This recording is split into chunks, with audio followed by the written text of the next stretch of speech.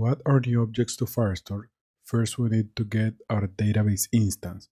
For that, we are going to import the getApp package from Firebase app and getFirestore from Firebase Firestore.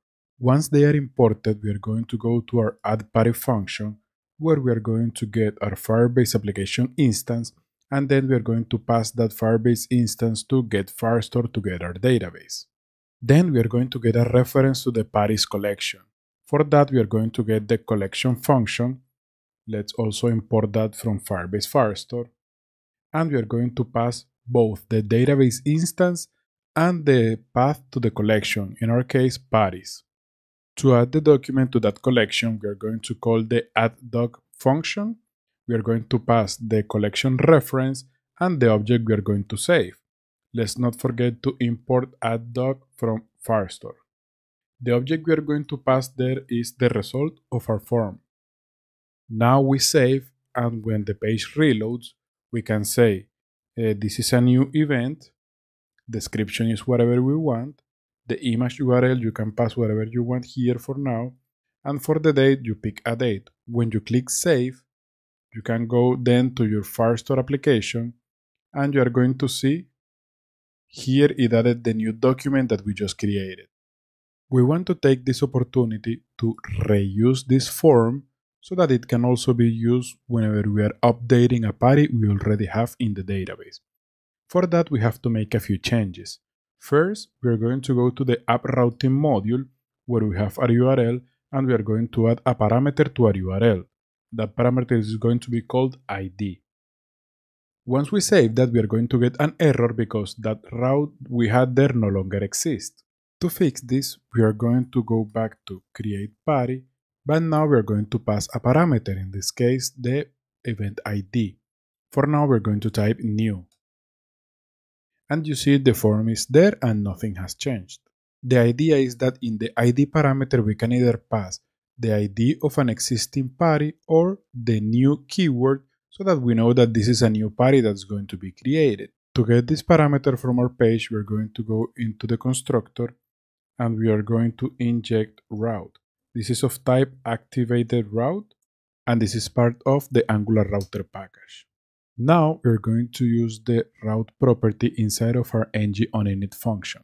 We are going to get the ID parameter and we're going to log it to the console so you can see here.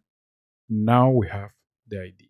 Here we're going to create a conditional, and if the ID is different than new, then what we want to do is we want to get that document from the database and update our form with that data.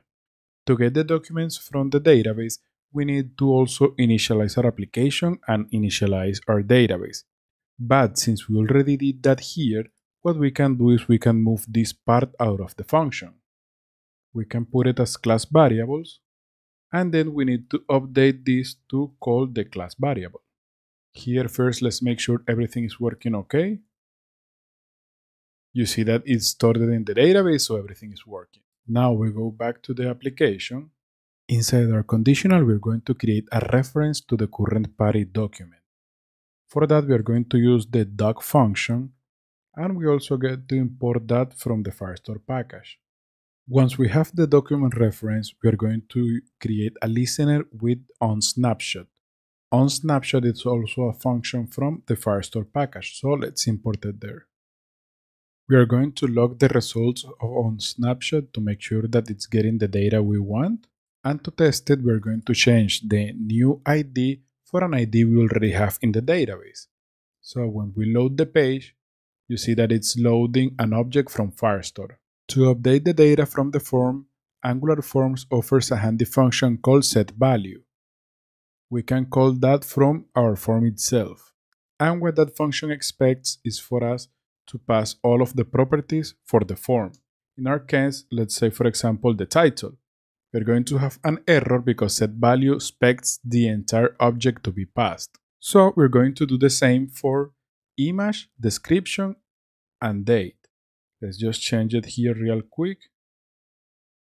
Now when you save and reload the screen, you see that it's auto-populating the form itself. Let's remove this log from here since we don't need it anymore. Now we need a way to tell our addParty function when it's going to update an existing document, and when it's adding a new document to the collection. For that, just like in our ngOnInit function, we are going to use the ID. So since this ID is now going to be used in multiple places, let's take it out of this function and convert it into a class variable.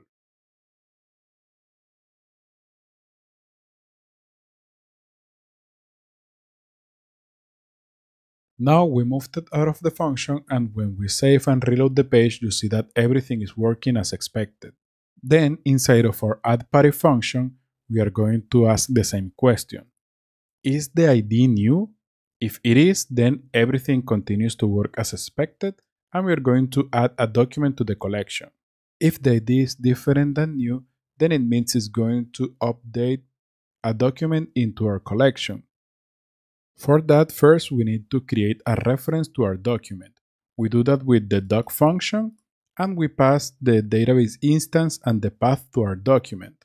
Then we are going to pass that reference to the setDoc function. The setDoc function is also part of the Firestore packages.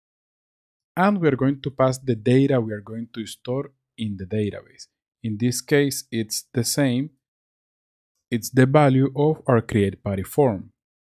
And if you see that if I change something in here, for example, let's add more emojis, and then I click save, when I go back to the console, it's going to show me that update in the database. One thing we can do as a best practice is to prevent our users from clicking the save button multiple times. That can mean that they add multiple documents when they actually wanted to add just one. For that, we're going to redirect the users back to the homepage once they submit the form. To do that, we're going to use Angular Router. And for that, we are going to import it and inject it into our constructor. As you see, it auto-imported it from Angular Router. Then we are going to go back to our addParty function. Both the addDoc and the setDoc functions return a promise. So we can go here and type then. So after the promise is resolved, we are going to call this .router, navigate by URL, and this is going to get our users to the root URL. So if we save and reload, you see that I have this here. I'm going to remove some of the emojis, and when I click save, it takes me back to the home page.